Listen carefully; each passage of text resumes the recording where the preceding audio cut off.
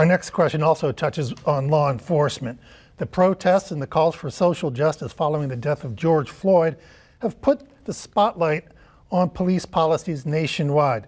Eric Rodriguez, give us your take on the state of policing in Corpus Christi as far as the allocation of resources, training of officers, and can residents be assured that they will be treated fairly by police here in the city? Please give us your response.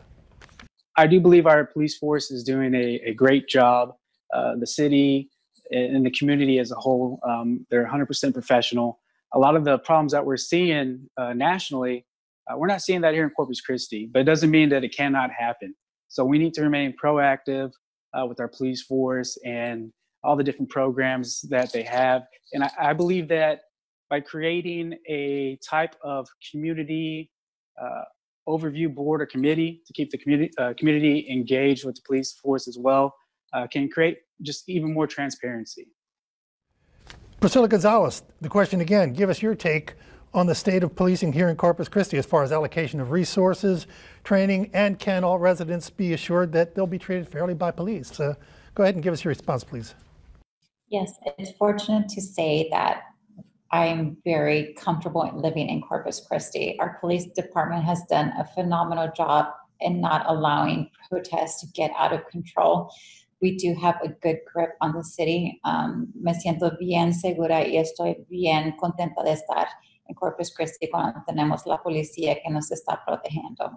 In no way, shape, or form would I ever condone any type of violence or any type of escalation.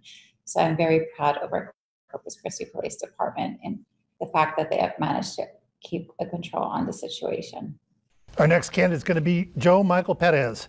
Mr. Perez, are Corpus Christi police getting the resources and training they need? And can residents here be assured that they will be treated fairly by police? Go ahead with your answer, please. I have no question that we are funding our police now. Just recently, we'll have police officers within the next couple of years. We'll have more police officers out in our resident areas. Now, what I do feel about the people as far as public safety is that recently we had Antifa marching on our in our streets near KIII TV. Now, nobody addressed that. Nobody talked about that, but except I did. Now, I think current council members need to address those type of situations, because we all know that Antifa, they're not, we all know what they're about. So I think, council leaders and law enforcement should do a better job with that. Thank you, Mr. Perez. Now, just a quick reminder about the question on the table. In light of the nationwide protests surrounding the death of George Floyd, Mayor McComb, what's your take on the state of policing here? Are they getting the resources and training they need? And can residents be assured that they'll be treated fairly by Corpus Christi police officers? You may begin, sir. Yes, sir. I think we've got a fine police department. Chief Markle has done a great job, and the folks in the police department are well trained. Many of the things that are being stated across the country police forces need to do, Chief Markle and our department has already implemented those, and the training is there.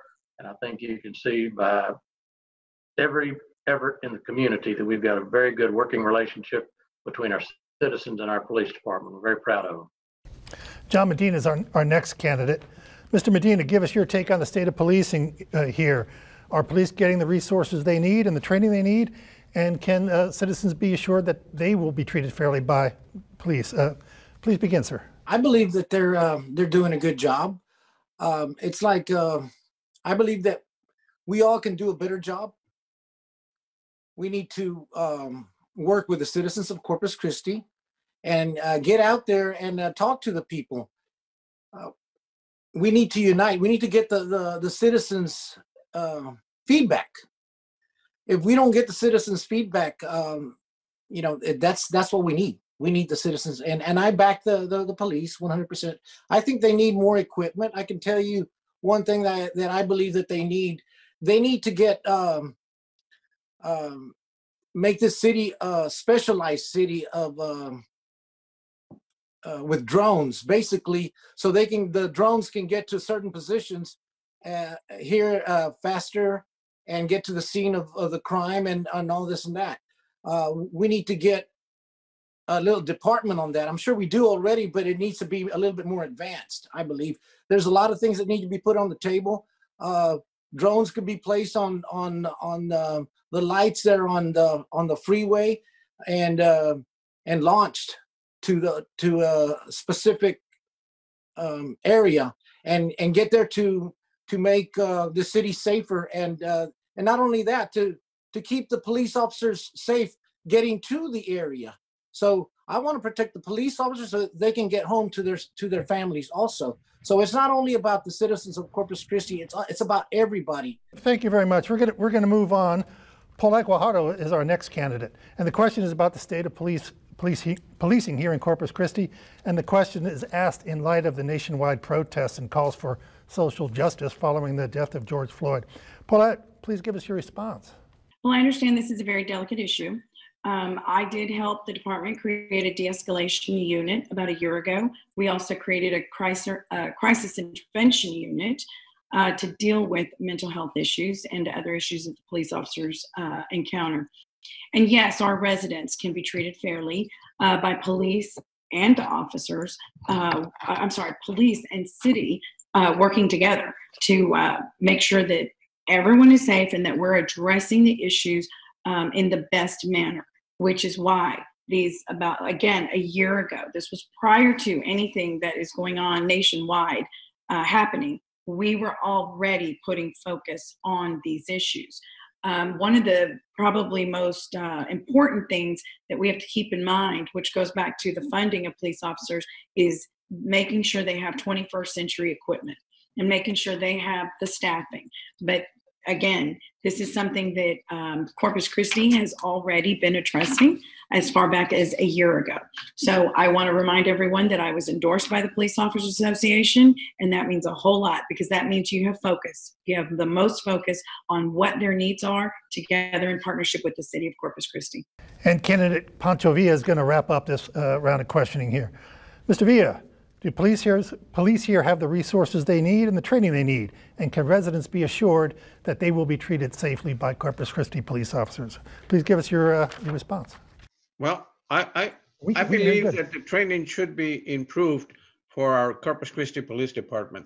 There have been incidents that have cost the taxpayers millions of dollars, and I think we could avoid that with a new round of training, up-to-date training that would help us avoid some of those situations that sometimes unavoidably the police get into. And there's been like 3 or 4 this year where one case has been settled and it cost the taxpayers millions of dollars. So I definitely think that they should have new training, up-to-date training on how to deal with some of the situations that they're confronted every day. And that would definitely be good public relations for the police department to avoid such situations. So I definitely think that there should be a new training system, up to date, and we would avoid a lot of problems between the citizens of Corpus Christi and the police department.